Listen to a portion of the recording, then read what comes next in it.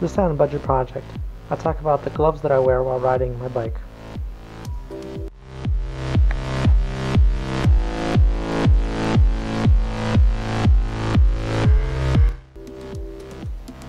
Yeah, I picked these gloves up off Amazon for about 10 bucks.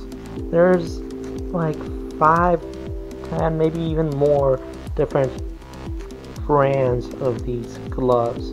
These are a very generic China style glove. I've been wearing them for 3 weeks, almost daily, honestly. I like these gloves.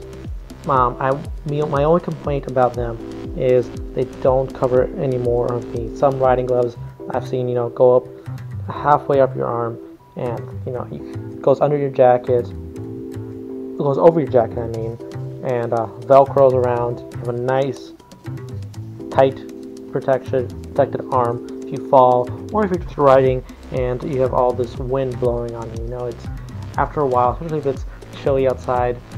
With these gloves, I have like maybe a 1/4 inch gap between my jacket when I'm riding, sitting up. If I'm tucked, I'm okay, but if I'm sitting up, then I have this little gap and air gets underneath it if it's cold. It's not the most comfortable thing in the world. Other than that, these gloves I love. They are a very nice thin mesh material, so good in the summer, good at riding when it's warm out.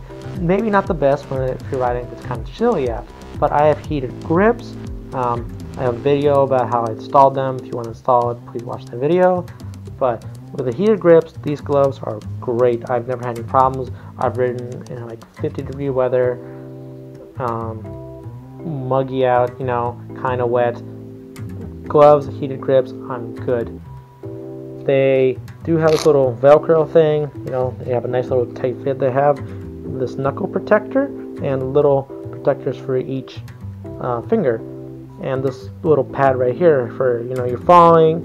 You're probably gonna make fists when you fall off a bike. At least when I fall off my mountain bike, that's what happens. I usually fall like this, and I get scrapes down here. Thankfully, there's a little pad. Now, I've seen some people complain that these pads, the adhesive, the glue that holds them, fails. So far, that has not been an issue for me. Everything has a nice flush seat. None of the glue has come off. Nothing's chipped. Nothing's torn. I have used these while doing some tune-ups on the bike, so they're a little dirtier. They smell a little oily, but I don't have a problem with that. Sometimes you gotta fix your bike or whatever mid-ride. Stuff happens, especially when you have a 3-year-old bike like I do. These are mad bike gloves, whatever that even means. But all in all, they cost between 8 and 15 bucks on Amazon. They're great gloves. They're cheap. You could buy some $50 gloves, and they'll offer more protection. But all in all, if you're new, if you're not doing track racing, if you're not doing 100 miles per hour everywhere, I feel good.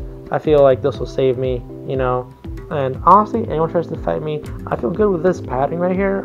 Not what it's meant for, but it'll save my knuckles in the fall. It'll save the bottom of my hand in the fall. It'll save my fingers in the fall. And that's what riding gear is all about. It may not be the most comfortable. It may look kind of goofy and Mad Maxy, but it goes on real easy. I never have any problems with it. It keeps me warm. It keeps me cool. It's comfortable. And that's the most important thing. They're very light gloves, even though they have this big plastic protector on them. But yeah, I recommend them very much. I'm going to have a link in the description about where to pick them up. Like I said, 8 to 15 bucks. Not a name brand, clearly. They're all the same. They may have different brands up there, but they all come from the same factory somewhere in China. Amazon Prime, 2-day shipping. It's an amazing thing. And yeah, if you guys like my videos, please subscribe, comment, like, or share. And I'll see you guys next time.